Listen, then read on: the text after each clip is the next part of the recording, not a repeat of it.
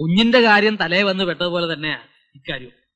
7-8 കല്യാണങ്ങൾക്കുള്ള സദ്യ ഏറ്റിട്ടാ ഈശ്വരപിള്ളച്ചേട്ടൻ പൊടിയും തെറ്റിങ്ങ് പോയത്. അപ്പോ ഞങ്ങൾ തമ്മിലുള്ള ഇരുപോഷം വെച്ചിട്ട് എല്ലാരും എന്നോടാ ചോദിക്കുന്നത് എന്താ വേണ്ടെന്ന്. അപ്പൊ ഉണ്ണി തന്നെ ചേട്ടത്തിൽ തന്നെ പറ എന്താ വേണ്ടെന്ന് വെച്ചാ എരിശ്ശേരിയുമായിട്ട് ആലോചിച്ചിട്ട് തീരുമാനിക്കാം. അയാളെ ഏർപ്പെടുത്തിയാൽ ശരിയാവില്ല, മുഴുവൻ പുളിശ്ശേരിയായി കളയും. ഈ വെളിച്ചെണ്ണയ്ക്ക് പകരം ചാരായ ഒഴിച്ച് കടി വറുക്കുന്ന അയാള്. എന്റെ പൊന്നു വാര്യർ സാറേ, ഈ ചേട്ടച്ചനോട് ഒന്ന് പറ, ഈശ്വരപിള്ള ചേട്ടൻ അഡ്വാൻസ് വാങ്ങിയിട്ടുള്ള കല്യാണ സദ്യക്ക് നടത്തി കൊടുക്കാൻ. ഈ വർമ്മ സാറിന്റെ മോളുടെ കല്യാണം മറ്റന്നാളാ. എടോ അത് തന്നെയാ ഇവിടെ പറഞ്ഞുകൊണ്ടിരിക്കുന്നത്. പക്ഷെ എന്തൊക്കെയായിട്ടും ഉണ്ണിക്ക് ഇങ്ങനെയല്ല അതേ നായി വരും. ഇയാൾക്ക് അങ്ങോട്ടൊരു ധൈര്യം വരുന്നില്ല. വർമ്മ സാറ് പേടിക്കണ്ട, ഈശ്വരപിള്ള ചേട്ടന്റെ സ്ഥാനത്ത് ഉണ്ണിയച്ഛനുണ്ടാവും, ചേട്ടച്ചനുണ്ടാവും. ബാക്കി കാര്യം ഞാൻ ഏറ്റു. എന്നെ കൂടെ പുകയ്ക്കരുത്. പുകഞ്ഞാലും നമ്മൾ നാറത്തില്ല, അതിലെനിക്ക് ധൈര്യമുണ്ട്. വർമ്മ സാറ് പോയിക്കോ. ഈശ്വരപിള്ള ചേട്ടൻ ഇല്ലാന്ന് വിചാരിച്ചിട്ട് ബേജാറാവണ്ട. ഈ ചേട്ടച്ചൻ ഈശ്വരപിള്ള ചേട്ടൻ തന്നെയാ. അതെ, അത് തന്നെയാ കൈപുണ്യം. മക്കളായാൽ ഇങ്ങനെ തന്തയ്ക്ക് പിറക്കണമെന്ന് പറയുന്നത് അതുകൊണ്ടാ. പിന്നെ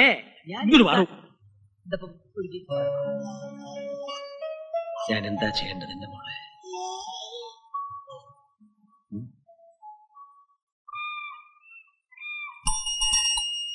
ഉണ്ണി, ഉണ്ണി. ആഹാ, ഞാൻ വിളിച്ചൊന്നും ഉണ്ണി കേട്ടില്ലേ? എനിക്ക് പഴയ പോലെ മീരെ ഫേസ് ചെയ്യാൻ വയ്യ. എത്ര നാളായി ഒന്ന് കണ്ടിട്ട്. ഫേസ് ചെയ്യാനാ ഞാൻ വന്നത്. നമുക്കിടയിൽ ഇപ്പോൾ ഒരുപാട് ബാധ്യതകളുണ്ട് മീര. ഈ കുഞ്ഞ്, 1 ലക്ഷം രൂപ, പിന്നെ ഞാനിപ്പോൾ ഒരടുപ്പിൽ തീ കൂട്ടാൻ പോവാ. എവിടെയാ? എന്റെ മനസ്സിലാണോ?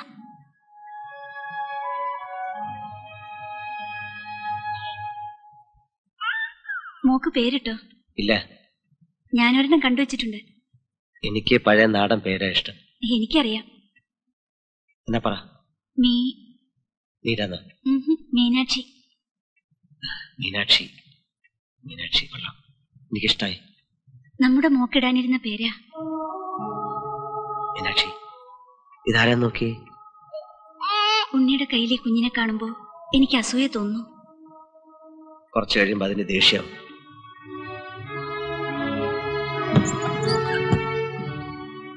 ഉണ്ണി എന്തായി പറയുന്നേ? മീരപ്പയ്ക്കോ? ഉണ്ണി, ഞാൻ വേറൊന്നും ഉദ്ദേശിച്ചല്ല. ഇനി എക്സ്പ്ലനേഷൻസ് ഒന്നും വേണ്ട. ഞാൻ പറഞ്ഞത് അത്ര കാര്യമാക്കുകയും വേണ്ട. ഉണ്ണി അച്ഛനെ ഒന്ന് കാണണം. എന്തിനാ? 1 ലക്ഷം അല്ല ഉണ്ണി, 1 ആയുസ്സാ വലുത്. കാണാം. കാണാം.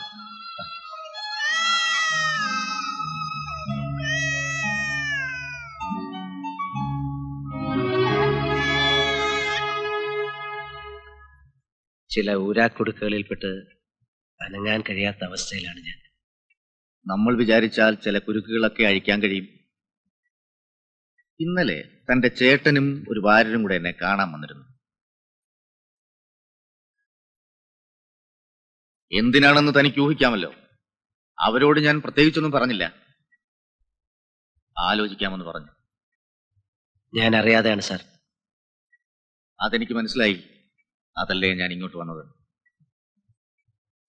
ഒരു കല്യാണത്തെ പറ്റി പെട്ടെന്ന് ആലോചിക്കാൻ പറ്റിയ ഒരവസ്ഥയിലല്ല സാർ ഞാൻ. എനിക്കറിയാം. പക്ഷേ ഞാനും ഉണ്ണിയും വിചാരിച്ചാൽ നമുക്ക് മീരയെ രക്ഷിക്കാം. അച്ഛൻ വന്ന് ചോദിച്ചപ്പോ 1 ലക്ഷം രൂപ ഞാൻ കൊടുത്തത് സ്ത്രീധനമായിട്ടല്ല, ഉണ്ണിയോടുള്ള സോഫ്റ്റ് കോർണർ കൊണ്ട് എനിക്കാവുന്ന ഒരു സഹായം ചെയ്തു. That's all. എന്ന് വെച്ച് അതൊരു കടമായിട്ടോ ബാധ്യതയായിട്ടോ കരുതേണ്ടതില്ല. ഇനിയും തനിക്ക് ആവശ്യമുണ്ടെങ്കിൽ എത്ര വേണമെങ്കിലും തരാം. തന്നെ എനിക്ക് അത്രയ്ക്ക് ഇഷ്ടമാണ്. പക്ഷേ മീരയുടെ കാര്യം വരുമ്പോ ഞാൻ സ്വാർത്ഥനാണ്. Selfish like anything. ഉണ്ണിയിൽ നിന്ന് ഉണ്ണി തന്നെ അവളെ പിന്തിരിപ്പിക്കണം. നിങ്ങൾക്കിടയിൽ നിങ്ങളുടേതല്ലാത്ത ഒരു കുഞ്ഞുണ്ടെന്നുള്ളത് പ്രോബ്ലമാണ് ഉണ്ണി. You can deny it. You can ഡിസ്പീക്ക്. അവൾ കരയുന്നു. അവൾക്ക് ഉണ്ണിയെ വേണം. മീരയ്ക്ക് മറ്റൊരാളെ കിട്ടും. പക്ഷേ അതിന് ഉണ്ണി തന്നെ വിചാരിക്കും. ഞാൻ അവളെ ഒന്ന് എടുക്കട്ടെ. കരയണ്ട കരയണ്ട കരയണ്ട.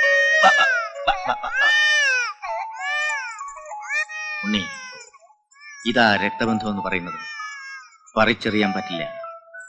അനുജത്തിയോട് നിനക്ക് ഇത്ര ഇഷ്ടമാണെങ്കിൽ ഞാനൊരച്ഛനാണ്. എന്റെ കാര്യം ഒന്ന് ഓർത്തു നോക്ക്. എന്റെ നെഞ്ചെടുപ്പ് നിനക്ക് മനസ്സിലാവും. യാചിക്കണമെങ്കിൽ യാചിക്കാം. മീരെ എനിക്ക് വിട്ടുതരണം.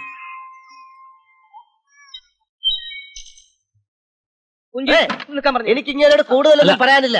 പെണ്ണാലോചിക്കാൻ നടക്കുന്ന ബ്രോക്കർ പണിയാണല്ലോ, അത് സ്വന്തം അളിയന്മാർക്ക് വേണ്ടി ചെയ്താൽ മതി. അതിനുവേണ്ടി ഇപ്പൊ കാലം പാടിയാൽ മതി. അല്ല എന്നെ വെറുതെ നന്നാക്കാൻ വേണ്ടി കച്ചേരി നടത്തണ്ട.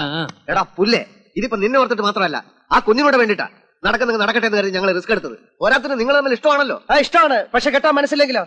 അനിയനെ അനിയത്തിയെ സ്നേഹിക്കുന്ന ഒരു കുടുംബ സ്നേഹി കൂടുതൽ സ്നേഹിക്കില്ലേ? പെണ്ണുമ്പോൾ എടുത്തിട്ട് ചവിട്ടും. സ്വരം നന്നായിരിക്കുമ്പോ പാട്ട് നിർത്തുന്നതാണ് നല്ലത്. രാമകൃഷ്ണൻ ഇപ്പൊ പോ.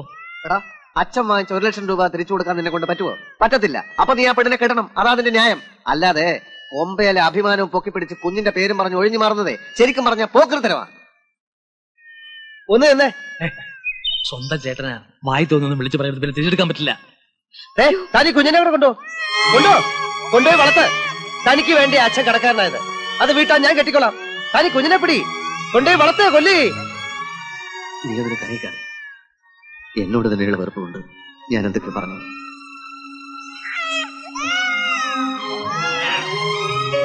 കണ്ണി ചോരയില്ലാതെ ഓരോന്ന് പറഞ്ഞ ആ ചേട്ടച്ചനെ വിഷമിപ്പിക്കരുത്.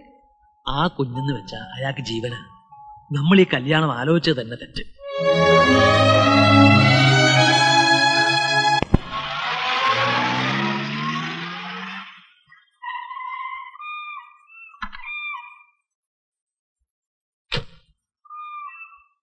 ഉണ്ണി എന്തിനാ അച്ഛനോട് കള്ളം പറഞ്ഞത്? കുഞ്ഞിന് നല്ല സുഖമല്ല, എനിക്ക് പോണം. പൊയ്ക്കോ. പക്ഷെ എനിക്കതറിയണം, ഉണ്ണി പറഞ്ഞ വിവാഹം കഴിക്കില്ലെന്ന്. എന്താ ഇപ്പൊ വേണ്ടത്? എനിക്കതറിയണം. പറഞ്ഞോ? പറഞ്ഞു. വിശ്വസിക്കാൻ പ്രയാസമാണെങ്കിൽ നേരിട്ട് തന്നെ പറയാം. വിവാഹം കഴിക്കാൻ സാധ്യമല്ലെന്ന് ഞാൻ പറഞ്ഞു. നിന്റെ അച്ഛൻ എന്നെ വിലക്കെടുക്കാൻ നോക്ക. പക്ഷെ എനിക്ക് എന്റെ ഈ മീനാക്ഷിയെ വലുത്. നിന്നെ അല്ല ഏത് പെണ്ണെ ഞാൻ കിട്ടിയാലും എനിക്ക് ഇവളെ നഷ്ടപ്പെടും. നിനക്കൊക്കെ കുഞ്ഞുങ്ങളുണ്ടാവുമ്പോ എന്റെ മീനാക്ഷിയെ വെറുക്കും. ഇവളൊരു ശല്യമായി തീരും. അല്ലെങ്കിൽ തന്നെ നീ എന്നോട് പറഞ്ഞില്ലേ ഇവളെ ചേട്ടന്റെയും ചേട്ടത്തിന്റെ അടുക്കലാക്കാൻ? ഇവൾ എന്റെ കയ്യിലിരിക്കുന്ന കാണുമ്പോൾ നിനക്ക് അസൂയാണെന്ന്. അസൂയ മാത്രമല്ല, ഇപ്പൊ തന്നെ കണ്ടില്ലേ കുഞ്ഞിന് സുഖമില്ല. പക്ഷെ നീ നിന്റെ കാര്യം നോക്കുന്നത്. അപ്പൊ കെട്ടിയാലത്തെ കഥയോ? എനിക്കത് ആലോചിക്കാൻ കൂടി വയ്യ. ഇനി ഈ കാര്യം പറഞ്ഞ് മീര എന്നെ കാണാൻ വരരുത്. അത് നടക്കില്ല, എനിക്കത് ഇഷ്ടമല്ല.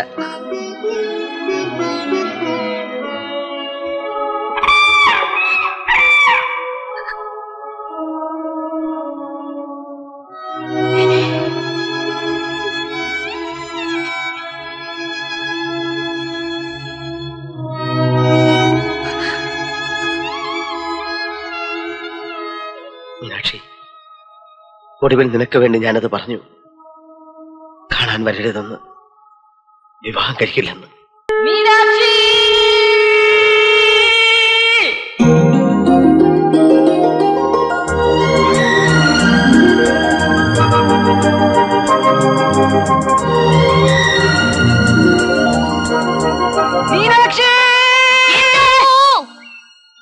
ചാന്ത്, കൺമഷി, പിന്നെ വളാ, പിന്നെ അതിന് കാശും കയറണം.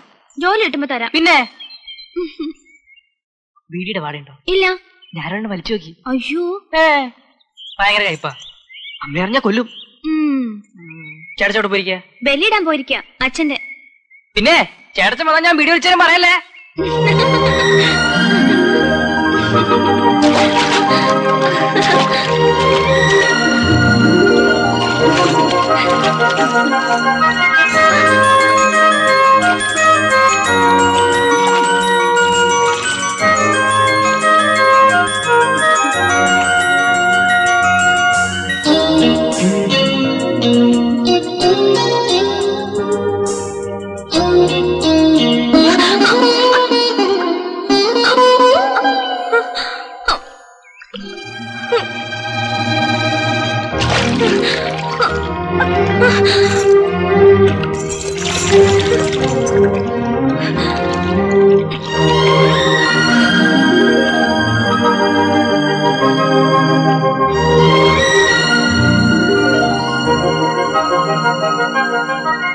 മോള് പേടിച്ചു പോയോ?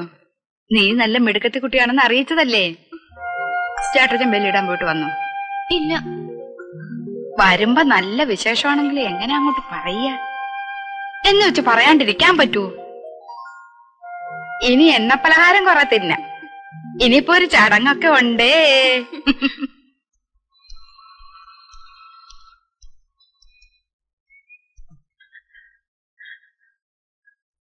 എന്താ എന്താ കാര്യം? ഉണ്ട്, മീനാക്ഷിക്കൊരു വിശേഷം ഉണ്ട്. എന്താ വിശേഷം? അതെ, ഇന്ന് തൊള്ള തുറക്കാതെ, അതൊക്കെ പെമ്പിള്ളേർക്ക് പറഞ്ഞിട്ടുള്ളതാ. അവളെന്തേ? ഇപ്പൊ കാണണ്ട, ഞാൻ വിളിച്ചു കാണിക്കാം. കാണിക്കാൻ നടക്കുന്നു. നീ പോയി ആ കാർത്തിയാനി ചേച്ചിയും ജഗതമ്മയൊക്കെ ഇങ്ങോട്ട് വിളിച്ചോണ്ട് വാടാ. അവര് വന്ന് 4 കോര വീട്.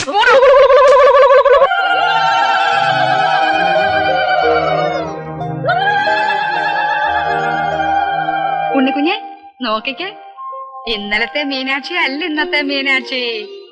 ആളങ്ങ് മാറിപ്പോയി. എന്റെ അമ്മോ, ഇങ്ങനെയുണ്ടോ ഒരു നാണം? നോക്കണ്ട, 4 ദിവസം ആകാശം പോലും കാണാൻ പാടില്ലെന്നാ ശാസ്ത്രം.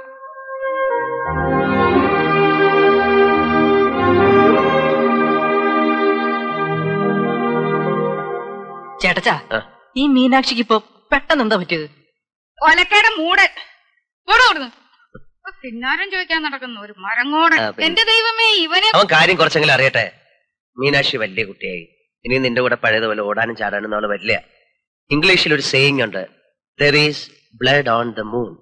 വലിയ കുട്ടിയാകുമ്പോ നിനക്കത് മനസ്സിലാവും.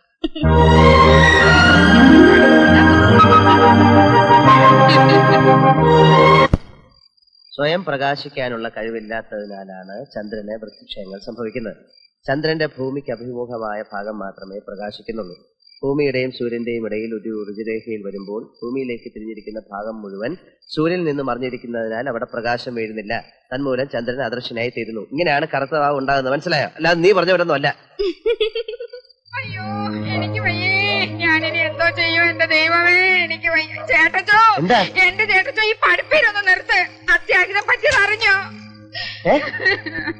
അയ്യോ, എന്റെ മനസ്സിൽ ചൂട്ട് പോലെ കത്തുവാ. എന്താ പറ്റിയമ്മേ? നിന്റെ തന്തേന്ന് പറയുന്ന യന്ത്രനുണ്ടല്ലോ, അയാള് നമ്മളെ ഇട്ടേച്ച് പോയി. മിലിറ്ററി. അച്ഛൻ ചത്തോമ്മേ? ഓ, ചത്തങ്ങി ഭേദം ഉണ്ടായിരുന്നല്ലോ. പിന്നെ എങ്ങോട്ടാ പോയത്? അയാള് നാഗാലാൻഡുകാരി ഒരു പെണ്ണിന്റെ കൂടെ പൊറുക്കുക പോലും. മാങ്കൂട്ടത്തില് ചെറിയച്ഛൻ ലീവില് വന്നിട്ടുണ്ട്. അയാൾ വന്ന് പറഞ്ഞതാ ഇനി നോക്കണ്ടെന്ന്. അമ്മ വീട്ടിലേക്ക് പോ, ഞാൻ പഠിക്കട്ടെ. പരീക്ഷയ്ക്ക് ജയിച്ചാ എനിക്ക് മിലിറ്ററി ചേരണം. ചേരണം കെട്ടവനെ, നിന്റെ ഒരു മിലിറ്ററി. തന്തയുടെ കൂടെ നീയും പോടാ. എന്നിട്ട് നാഗാലാൻഡ് ഒരു ചക്രക്കണ്ണി നോക്കിയിരിക്കുന്ന ചെല്ലടാ അങ്ങോട്ട്. നീ ഗുണം പിടിക്കത്തില്ലടാ. എന്റെ ദൈവമേ, എനിക്ക് ആരുമില്ല. ചേട്ടാ, ഈ നാഗാലാൻഡ് എവിടെയാ? എവിടെ ആയാലും ഒരു ദിവസം ഞാനവിടെ പോവും.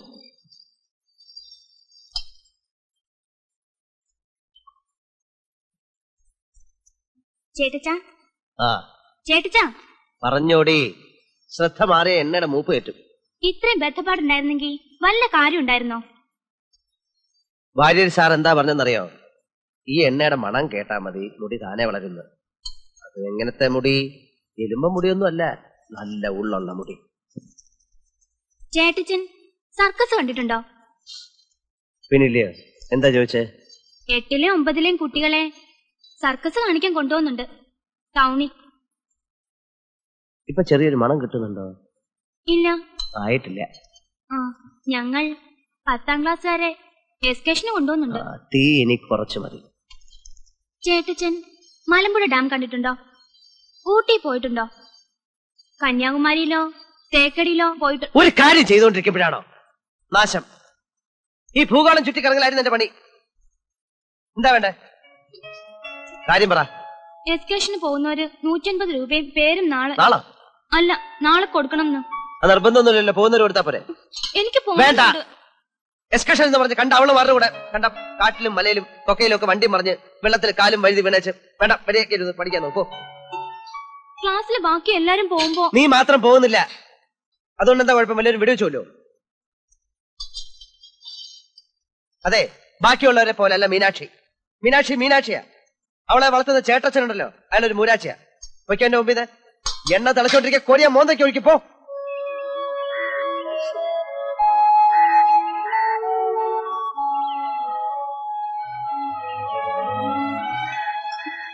മീനാക്ഷി,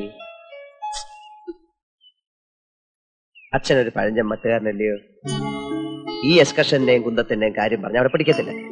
അപ്പൊ വായി തോന്നിയതൊക്കെ പറയും. അത് കേട്ട് നീ പണങ്ങേണ്ട വല്ല കാര്യമുണ്ടോ? ഈ എണ്ണ വരട്ടി തരുന്നത് അച്ഛനല്ല ചേട്ടനാ. വേണ്ട, ഞാനിപ്പോ കുളിക്കുന്നില്ല. നീ ചുമ്മാ വാശി പിടിക്കാതെ.